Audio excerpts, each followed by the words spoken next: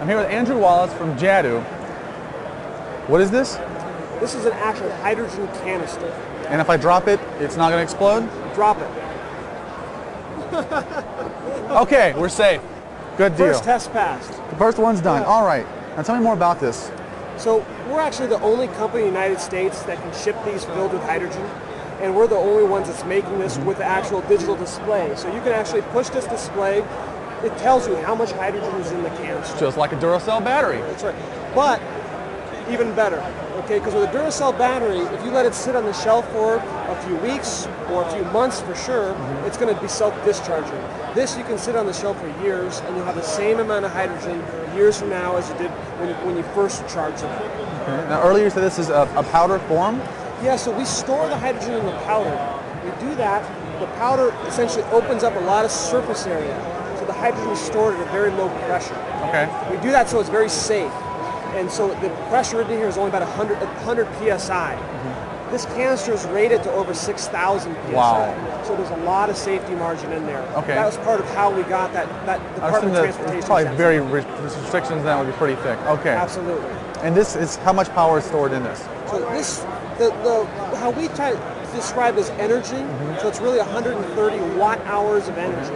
So what you do is, if your camera, like a camera there, is pulling 16 watts, you take 130 divided by 16, and you get about 8 hours. Okay. A lot of laptops pull about 20 watts, so that'll give you about 6 hours of runtime. Okay. Right? But what's nice about it is you can use it part way, and no problem. A month later, use it the other part. Doesn't matter. It's not like a battery where, you know, if you use it a little bit, you're going to want to do a recharge pretty soon thereafter.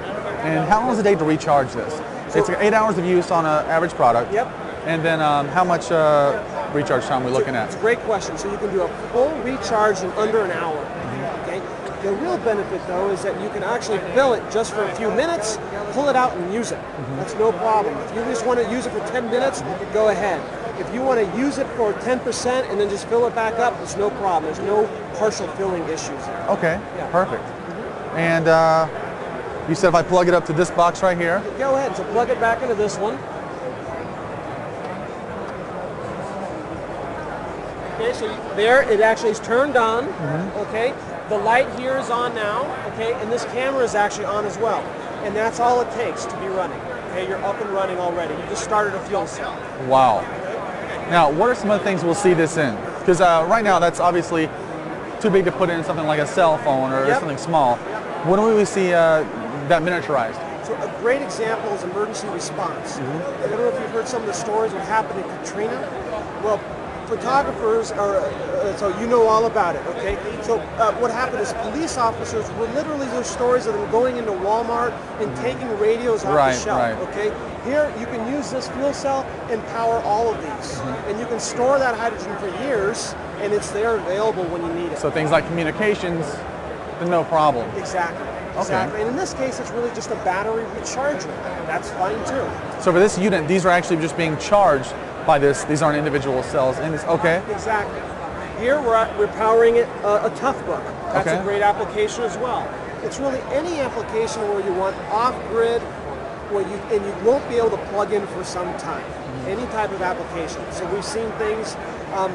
People doing photography for animal wildlife shoots, you know, out in the middle of nowhere. Out in the middle of nowhere, we have no chance of. That's right, and they're out there for weeks at a time. How do they get power? Or surveyors, right? That's a great example of where they may be out there surveying various sites, and they might be off-grid for a few weeks at a time, and so they can use this product. And when can we see something like this available to the consumer? It already is now. We've been selling this product for over 2 years, primarily into the broadcast industry.